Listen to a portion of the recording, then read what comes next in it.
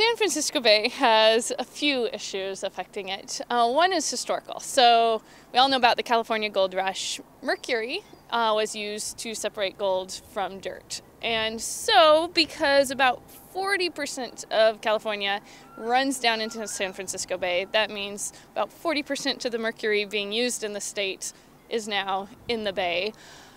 Because the bay is pretty shallow, it's only about 20 foot deep on average, and we have huge ships coming through. They're constantly dredging along the bottom and kicking all that mercury back up into the system.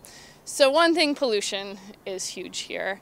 Also, with the big ships coming in, they have ballast water. They bring from all over around the world, they bring us nice little critters and they release them into our water where they make their home. So invasive species is another big issue facing the bay today. If you look into the bay water, it collects a lot of sediment, just the geology of it. All the sediment running down is collecting here in this area.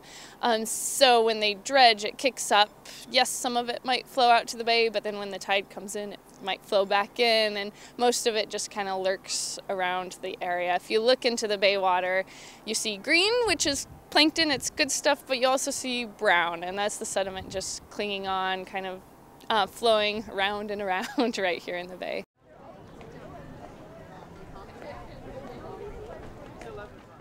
One great thing about Aquarium of the Bay is that we are here on Pier 39, which is known to be a tourism mecca. So we do have visitors from all around the world, all sorts of different backgrounds coming here, and we get to show them exactly what's happening in San Francisco Bay, which is a highly impacted area. So we can tell the stories of the animals here, and then we can also open it up.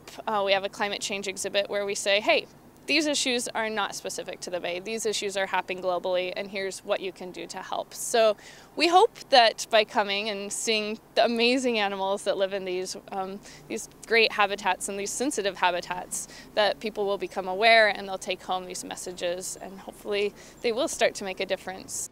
So we have a great program here where we let any school group from the area into the aquarium for free, and we give free programs to over 15,000 school kids every year. So these groups are coming from all around the Bay Area. They come here and their eyes are just opened wide to see what lives right here in their backyard. They had no idea before they come here. So it's really exciting to be able to offer it for free.